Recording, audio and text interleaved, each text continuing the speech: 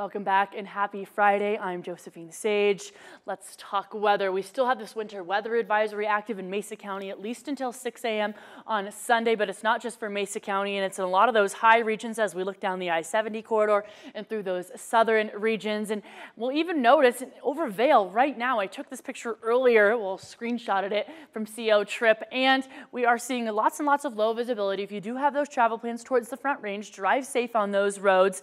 Icy, slushy, snowy, and of course, low visibility out and about. But locally, we are expecting cooler temperatures as we get through tonight and into Saturday, the coolest day of the week on Saturday. We have some thunderstorms expected here in the Grand Valley as we go to sleep tonight and wake up tomorrow, continuing through those Saturday afternoon hours. Slight chance for some showers on Sunday as well, but dispersing by Sunday afternoon.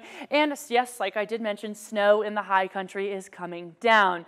But earlier today, those wind speeds were a little bit more mild through Grand Junction and the desert valleys, but Rifle saw 44-mile-an-hour wind gusts, Montrose 46-mile-an-hour wind gusts. But that rainfall potential into tomorrow with these a little bit of some elevated wind speed shows as we wake up widespread through, well, just about Fruita, Mac, Loma, Grand Junction, Nucla, Glade Park. That's where we're going to see that moisture, and through those southern regions and even the Front Range and Rocky Mountain National Park. But as we fast forward into the afternoon hours, we're starting to see this widespread, but more so scattered through the entire western slope. And then as we go to sleep on Saturday, yes, we're still going to see some moisture here in Grand Junction, not so much in Delta and Montrose, though.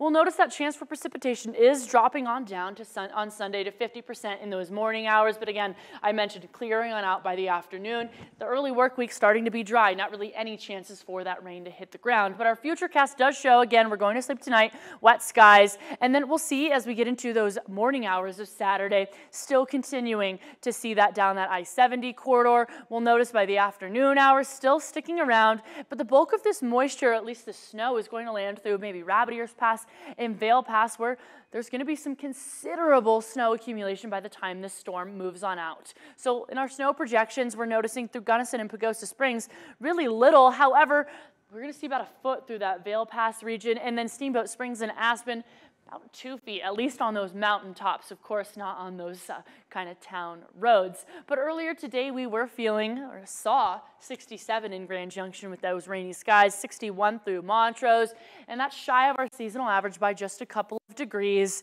And that's going to be the trend at least into tomorrow before we start to increase again into those 70s, upper 70s, and even 80s as well.